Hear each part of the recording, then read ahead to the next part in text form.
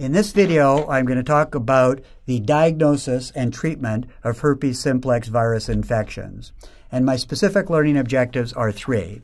One, to describe a diagnostic approach to herpes infections. A second, to discuss the role of antiviral therapy in the treatment of HSV infections.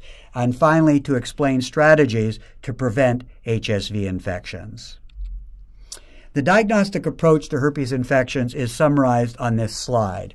There are several ways that one can infer that or prove that a herpes infection is present. One is that if you have a biopsy of tissue that is infected with herpes, there may be some specific histologic features that may be seen, such as giant cells or intranuclear inclusions. This is not particularly specific or definitive.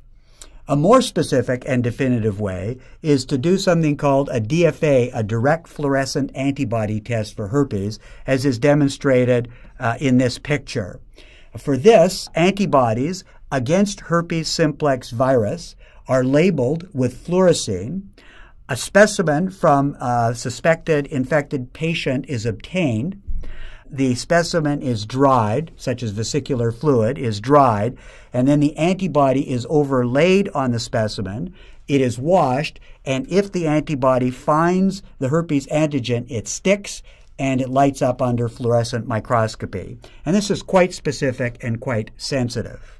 An even more sensitive way to diagnose herpes is by using polymerase chain reaction, the methodology of replicating DNA to a point that it is easily detectable. And this is used frequently now for diagnosing herpes infections, especially in the brain. Viral culture is another way to diagnose herpes infections. For this, the specimen, the suspected infected specimen, whether it's vesicular fluid or a brain biopsy, is sent to the virology laboratory, put on tissue cultures which support the growth of herpes viruses, and then the tissue culture is subsequently examined to see if it's got evidence of herpes simplex virus. And finally, but it would be much more slow, you can diagnose herpes infections by using serology, looking for antibody directed against Hsv I and Hsv II. It takes 10 days to 2 weeks for antibody to form, so therefore this diagnostic test is relatively slow.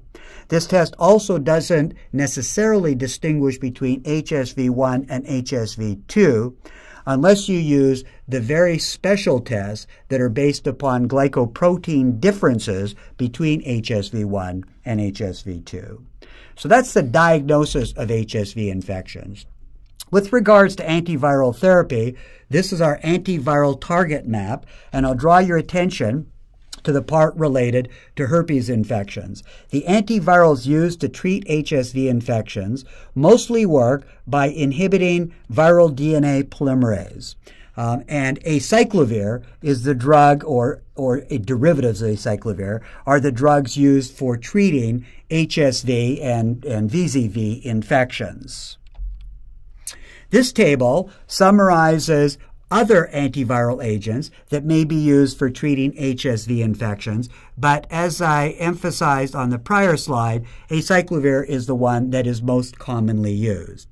This table summarizes the name of the antiviral agents, the mechanism of action, which is principally the interruption or the inhibition of viral DNA proliminase, and if resistance develops, the usual mechanism for that resistance.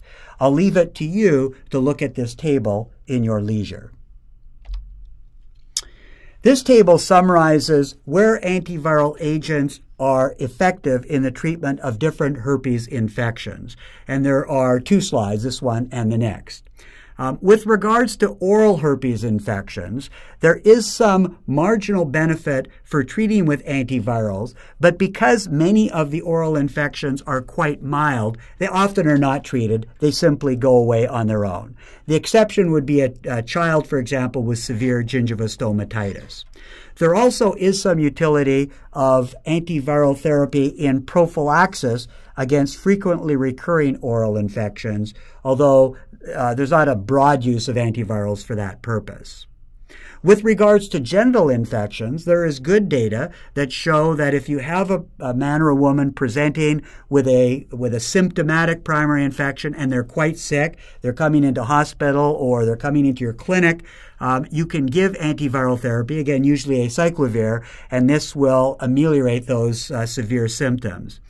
With regards to recurrent genital infections, antiviral therapy is not as effective because recurrent infections are so short to begin with, you can't really accrue very much benefit.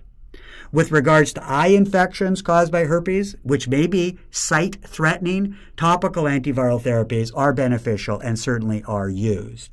And with regards to cutaneous infections, if they're severe, such as those occurring in persons with eczema or burns, then antiviral therapy is often used, although there are not a lot of controlled trials that have demonstrated the utility of that use. On this slide are indications where antiviral therapy must be used because these infections may be so severe. So, in neonates, antiviral therapy, again usually acyclovir, has been demonstrated to reduce the morbidity and mortality of neonatal infections.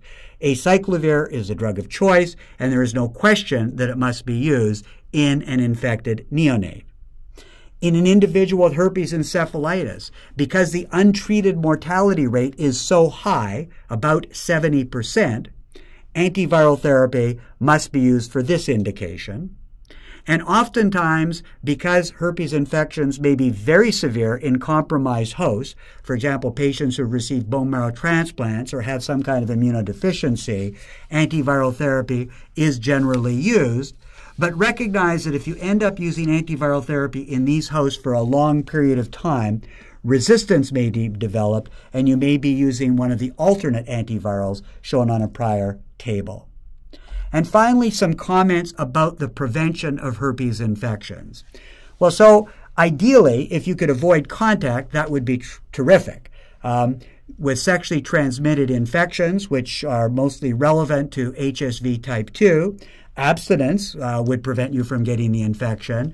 Condoms are effective to some degree, and antiviral therapy has some limited utility when taken by the uninfected partner of a relationship where one member has herpes and the other does not. Avoiding contact in vertical transmission, meaning from mother to child, the strategies there are either performing a cesarean section and delivering the baby abdominally as opposed to through infected genital secretions. So there's indications for that under certain circumstances. And there may be a role for antiviral therapy to pregnant women, although that role is not dramatic and not completely defined, but often used.